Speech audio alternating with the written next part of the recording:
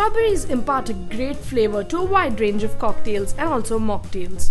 On the Rocks today we'll see two of our favorite cocktails that include strawberries. First we'll see Queen Mary cocktail, a vodka based cocktail with an interesting twist of strawberry, sugar and mint leaves.